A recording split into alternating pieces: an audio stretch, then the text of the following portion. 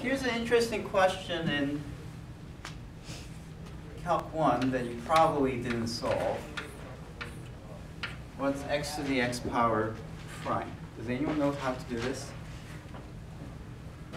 It's probably hidden in some exercise in that gigantic Calculus 1 book. Well, I can show you how to do this in Calc 1 later, but because it's hard to think, let me first show you how to do this in Calc 3 chain rule. And then after that, I'll show you how to do it actually in, Do you know how to do it? No? Okay. I mean, we know how to do x to the n, right? Or what about n to the x? Does anyone know how to do this?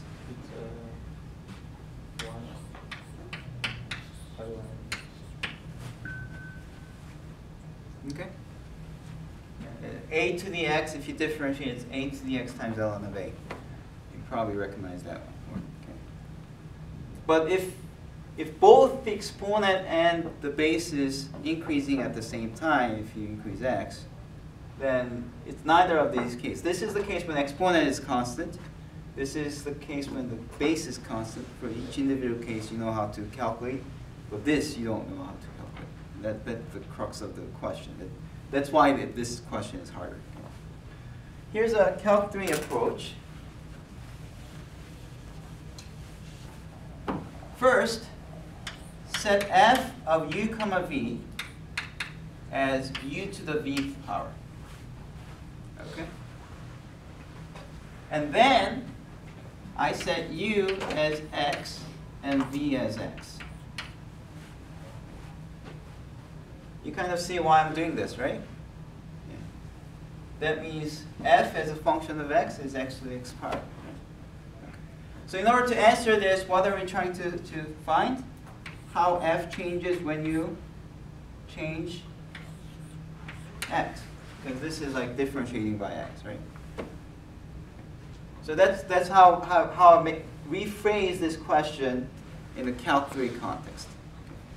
The dependence diagram is f depends on u and v, and u and v both depend on x.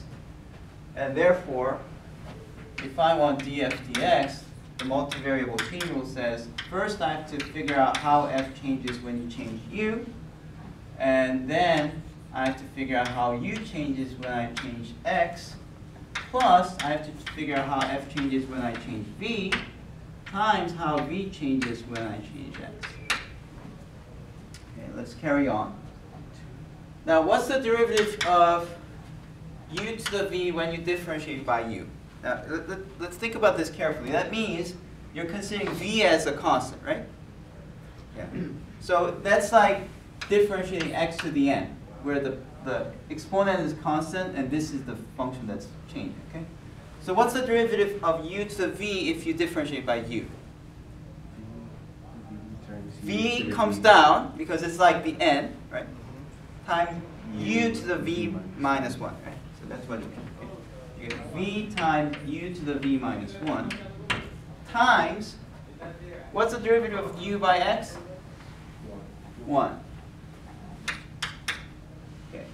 Now let's think about this. How does f change when you change v? So in other words, what's the rate of change of this function when you change v while fixing u?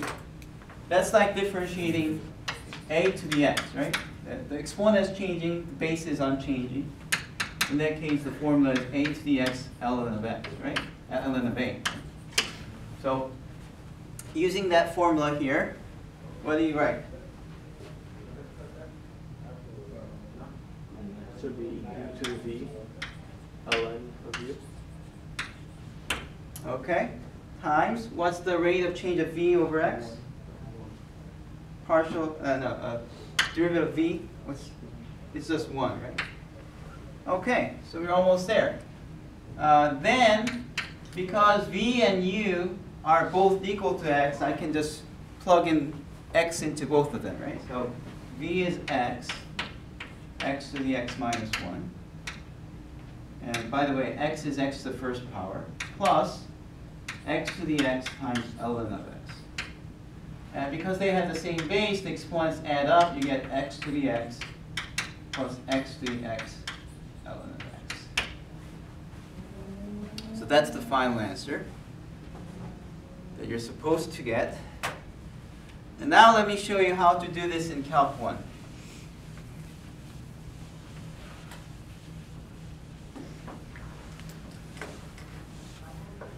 In Calc 1, to do this just solely in Calc 1, this is what you say. X is equal to e to the ln of x. Isn't that right? You agree with this? Because e and ln cancels, right? So to solve this using Calc 1 methods only, you really need to make x something more complicated. That's why it's hard to think. Right? And therefore, what is x to the x? That's this to the x, right? And because you have two exponents multiplied together, you have e to the x times ln of x. Which means differentiating this is same as differentiating e to the x times ln of x. Now that's easy, because that's simply chain rule, right? Differentiate the outside function, which is unchanged, and then pull the inside function out, and you differentiate the inside function. If you differentiate this, it's differentiate the first function, which is 1. Differentiate the second function is x times 1 over x. Derivative of log of x is 1 over x. They cancel, and you get e to the x times ln of x times ln of x plus 1. And then, if you recall, what was this same as? 1. No. 0. No. E to the x ln x is same as x to the x, right?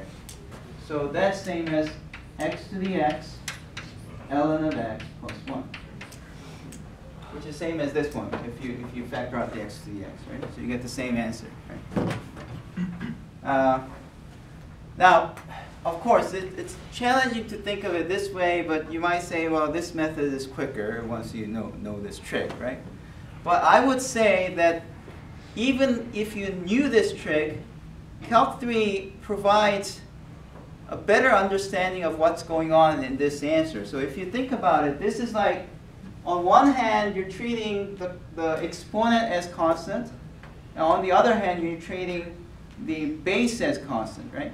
So in the final answer, you can look at this and say, hey, the reason that you get this as the derivative is because the first one is like the derivative when you consider the exponent as a constant. So it's like, if you take x to the x, now there are two kinds of derivatives, right? If you treat this is a constant value, then and this is what's changing, that's like x comes down and you get x minus 1, right? But if you consider this as the constant, that's the changing function, then you have to do x to the x ln of x, right? And you get this and this added together, that's the final outcome, right? And the reason that the final answer has that structure is because there's the multivariable chain rule working behind it. Okay? So you get a better insight into this answer when you solve it using the Calc 3 method than the Calc 1 method. The Calc 1 method looks more like a trickery rather than giving you a deeper understanding, right? So that's why I like this method better.